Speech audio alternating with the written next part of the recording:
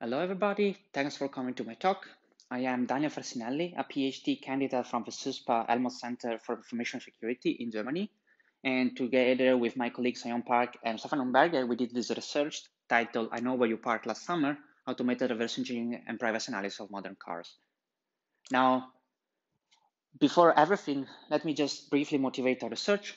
So if you take the current automotive ecosystem, we can see there are a lot of emerging technologies for which the industry is simply not ready. For example, we have telematic insurances, which ask users to put a black box inside their car, and this black box supposedly collects driving data, which are then sent to the insurance and are used to somehow calculate your premium.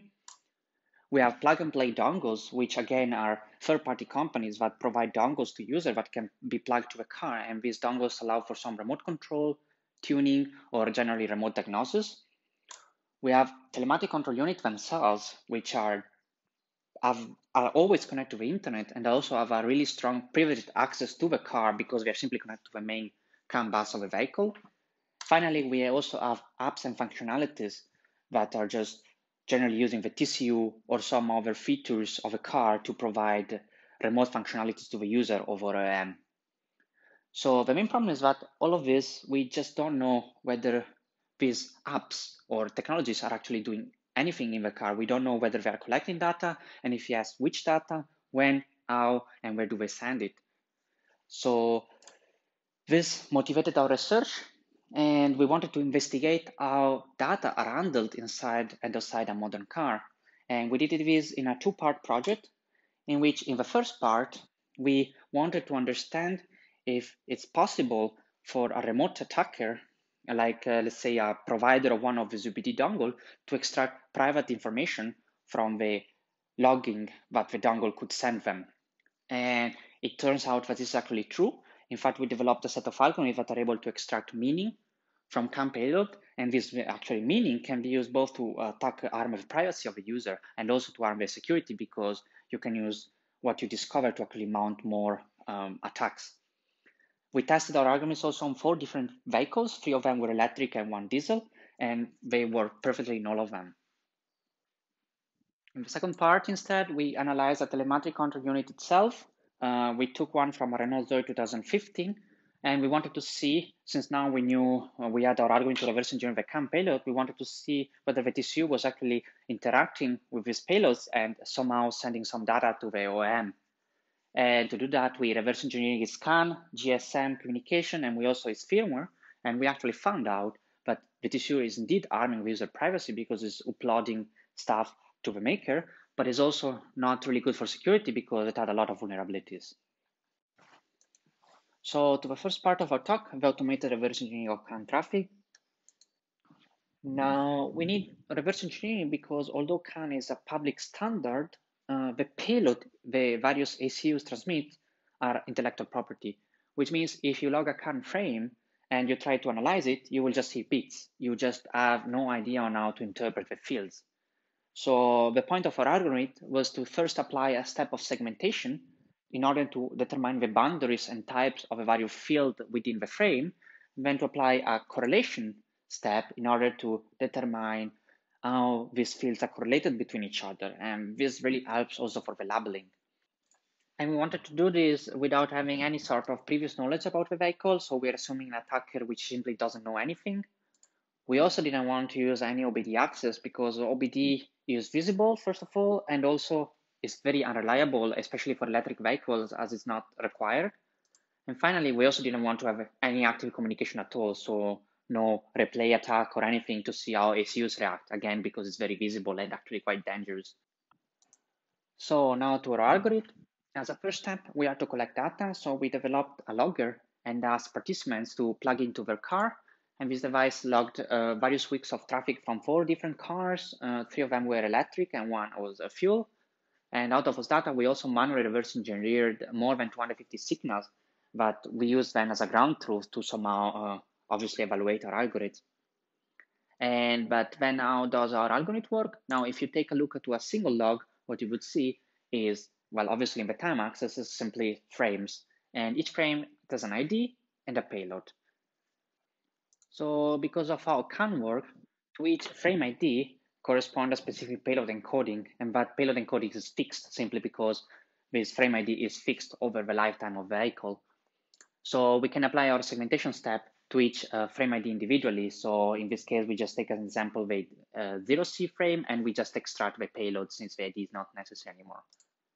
Now, given a frame series, as we call it, this frame series can also be visualized as a matrix in which we have a byte, bit, and time in the three axes. And if then we start trying to create boundaries and plot the values over time, what we will see is that there are four types of values possible in CAN, at least in the 99% of the cases. And we have in the plot A, like speed, continuous value. B is checksum, so random values. C is enumeration, where it's like flags. And in D is again unsigned integers, but it's a cyclic value, so they don't really relate to any sensor information. So the aim of our segmentation is to develop a set of metrics able to identify these four different type of values and their boundaries. So what we developed is an iterative algorithm which examines bit by bit the payload and computes a metric we call the Hamming distribution. Now, this metric measures how much each bit changes in relation to the change in value of a complete frame, which means an Hamming distribution of 0 means a bit is constant, while an Hamming distribution of 1 means a bit changes every time the frame changes. So if we start iterating through the bits, we can see that the first bit is constant and is labeled as such. Then when we go further, the algorithm proceeds until there is a sharp change of Hamming distribution between two consecutive bits. And when it happens, it creates the boundaries. After that, we have an additional set of metrics, out of which one that is displayed is the signal autocorrelation, which we use to identify the signal type. So after we create the boundaries, we compute these additional metrics, and then we use them to label the signal. Then the algorithm goes on and keeps examining bit by bit until it finds new fields. And in this case, you can see we have a flag.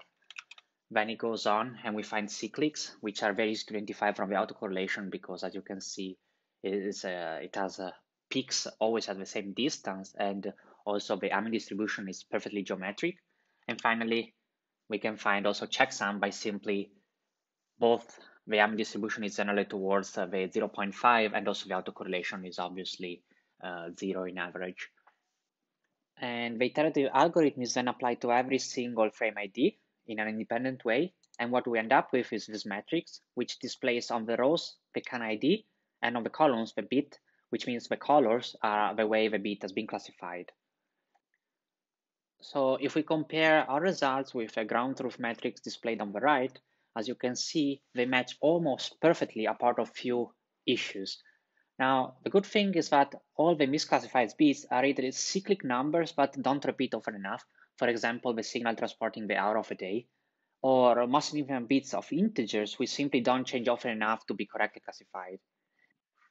So all of this means that the algorithm would classify this field correctly if the logs were longer or in more diverse driving situation, which also means that if we have an OBD logger perpetually uploading the frames, then slowly we can assume the algorithm would converge to the. So now that we have the frame segmentation, we can extract the signals and interpret them. What we obtain is a table in which each column represents a CAN signal.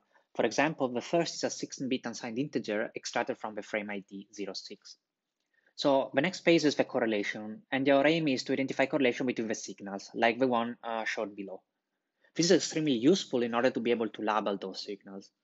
Also, in CAN, it's common to have a similar value like the speed displayed here, broadcasted by various ECUs with a slightly different time and scale. It defines such correlation is also very relevant, mostly because it's heavily simplify the labeling.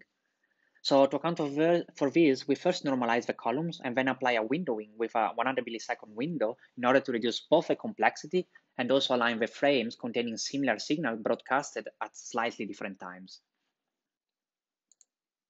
So now that we have a normalized table, we perform a two-step correlation approach. First, we join signals via an AST composed of basic mathematical operations like integration and multiplication. These newly created signals are then cross-correlated between each other to find relations. For example, it is easy to find the odometer signal by correlating it with a signal derived by the integral of speed. Following, we also create a correlation graph using the Pearson correlation. This graph uses a 95% similarity factor to display in a visual way how much the signals linearly correlate to each other. This allows us to cluster various signals together very easily and to simplify the labeling heavily.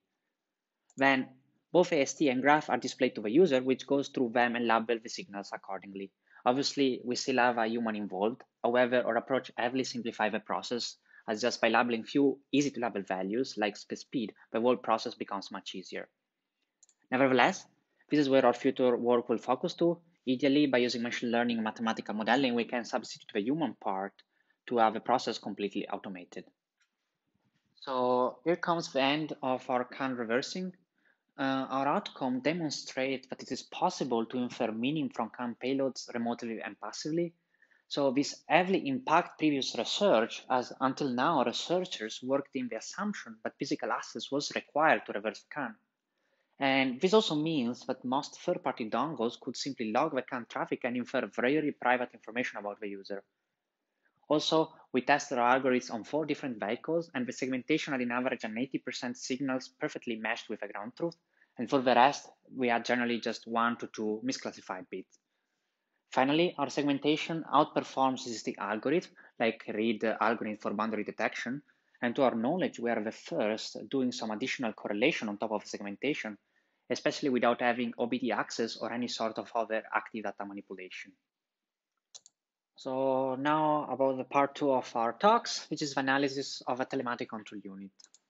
So since now we had a quite strong knowledge about which data were transmitted to the CAN and which were visible to the TCU since we know its placement, we decided we wanted to analyze if and what the TCU was logging and if any of it was being sent to the OEM.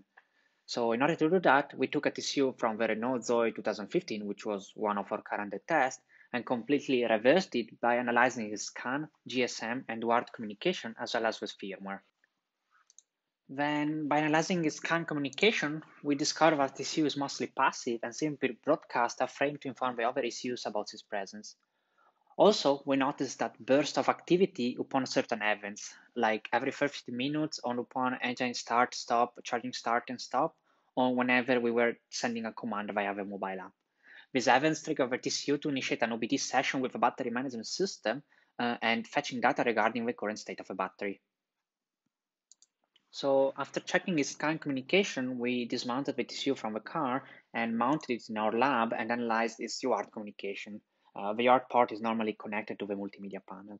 So what we discovered is that the TCU supports standard AT commands as well as Renault specific ones.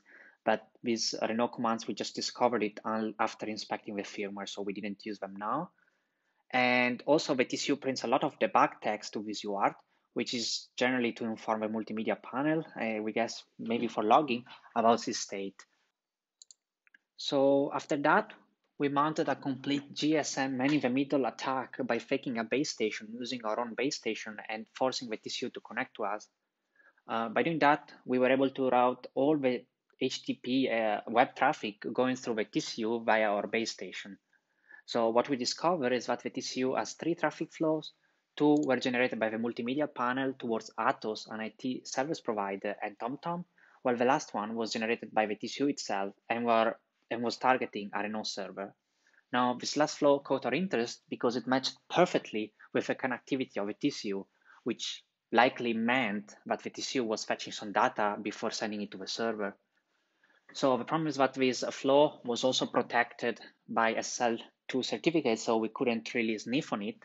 However, we also understood that it was always initialized by the TCU, which also meant that all the remote commands you actually issue via your phone are not delivered via HTTP, but via SMS. So since we couldn't do much more, we decided to disassemble the TCU. By uncovering it, we discovered that the main chip is an ARM-based AirPrime made by Sierra Wireless. Now, this board also comes with OpenAT, an operating system for M2M application developed and distributed again by Sierra Wireless. The good thing is that it also ships with an IDE as a plugin for Eclipse, and this allowed us to reverse engineer it to understand how it talked to the board. Obviously, we found a vulnerability and we were able to dump the whole firmware and RAM at runtime. So I don't plan to go through the firmware disassembly part for lack of time, and I will just go directly to our discoveries. So What we discovered was quite alarming. First of all, VTCU supports a huge set of hidden services, which allows it to both track and control the car. Worse, all of this can be stealthily enabled, disabled, or configured by Renault without the user noticing. Also, by default, VTCU is tracking the car every 15 minutes or whenever the engine is turned on, off, or the battery is charged or not. However, we also found out that VTCU can 1. Sniff on arbitrary frames via the probe services, 2. Remotely control the door, engine, horn, and light of the car. Also, VTCU can remotely disable the battery. This was a threat from Renault if you stop paying the battery lease. At least it's nice to know that it was not fake. And also, VTCU can trigger transmission whenever you go outside a certain GPS position, above a certain speed, or are driving at a certain time. Also, all trigger transmissions uniquely identify the car, its current state, and GPS position. What's worse is that VTCU is based on outdated libraries like OpenSSL from 2003, and the multimedia panel itself, which was weirdly based on Android 2, had full access to it via IT commands, which means VTCU is kind of a perfect entry point for any sort of attacker. So this concludes VTCU analysis. Now, the whole point of our research was to raise awareness that Renault cars don't have any concept of security or access control, which also means that anything that has access to a bus can virtually see every data going through it.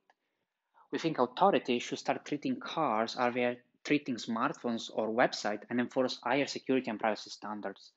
As of now, every single dongle you plug in your car or the TCU itself might as well as be tracking you constantly while being also an entry point for an attacker. So this concludes my talk. I hope you enjoyed it despite the weird circumstances and the small amount of time to go through the details. And feel free to ask questions. Have a nice day.